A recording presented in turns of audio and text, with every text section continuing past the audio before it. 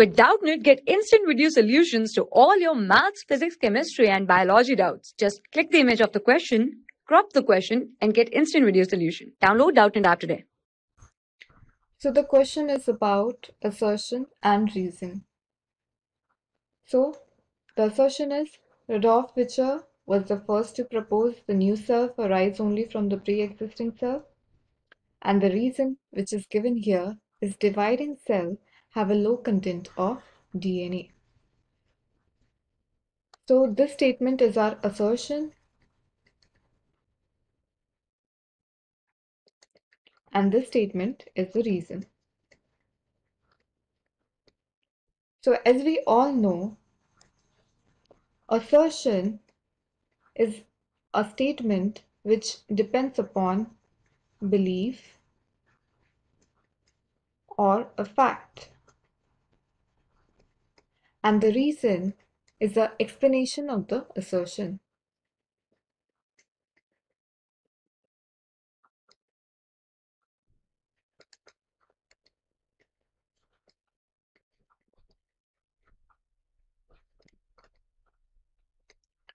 So as we all know that it is true that Rudolf Virchow was the first to propose a new cell arise only from pre-existing cell. So this statement is true. Let's check whether the reason is true. Dividing cell have a low content of DNA. No, it is false because during meiosis, a parent cell is divided into two daughter cells and they contain equal amount of DNA or chromosomal number. So they don't have low content of DNA. They have equal content of DNA in each daughter cell. So let's check the options.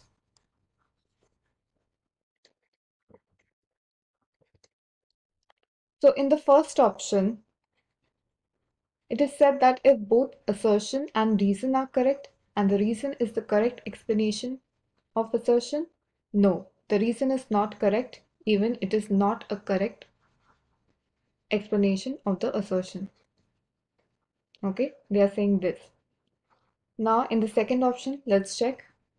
If both assertion and reason are correct, but reason is not correct explanation of assertion, no, because reason is not correct. So they are saying assertion is correct and reason is not correct. Still, it is not justifying the question. So let's see the third option. If assertion is correct, okay, and the reason is wrong, right? So our option 3 will be the correct answer. For class 6 to 12, IIT JEE and NEET level. Trusted by more than 5 crore students. Download Doubtnut app today.